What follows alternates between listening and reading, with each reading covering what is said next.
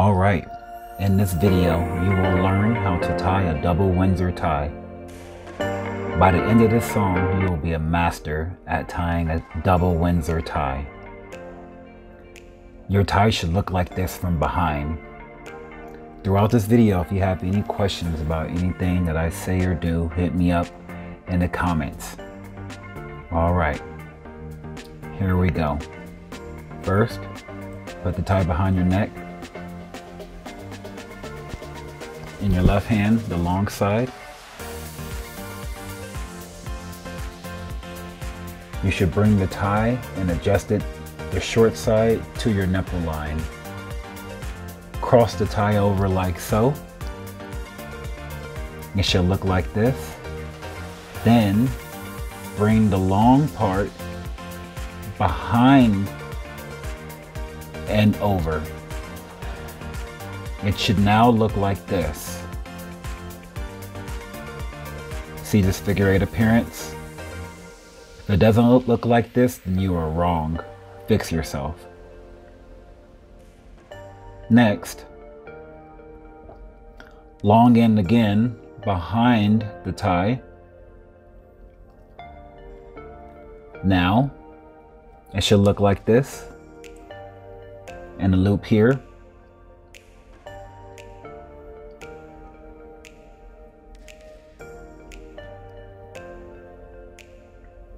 Now, bring the long end through the hole, and it should be backwards, and you should have two loops.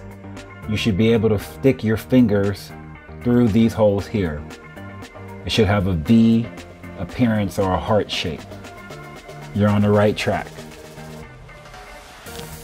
Now, bring the long part over, but first, put your finger here as a placeholder. Then you're gonna switch fingers with your other index finger, place it under as your placeholder, and you're gonna bring the tie behind. Here's a picture from the inside. And you're gonna loop it behind and through where you created that placeholder with your index finger. Then just pull it through. Money. It's a wrap, guys. Remember, if you have any questions, hit me up in the comments. I'll reply to every single last one of you. Rewatch the video again to become a master. Next, I'm going to show you how to easily remove the tie so that you can keep it like this and never have to retie it again. Your tie should have a nice fat appearance. That's the point of the double Windsor, to give your tie fullness. Here's how you remove the tie.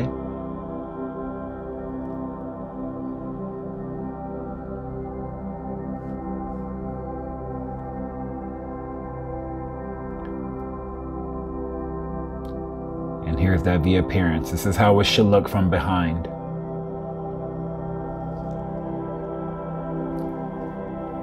And this is how you put it back on.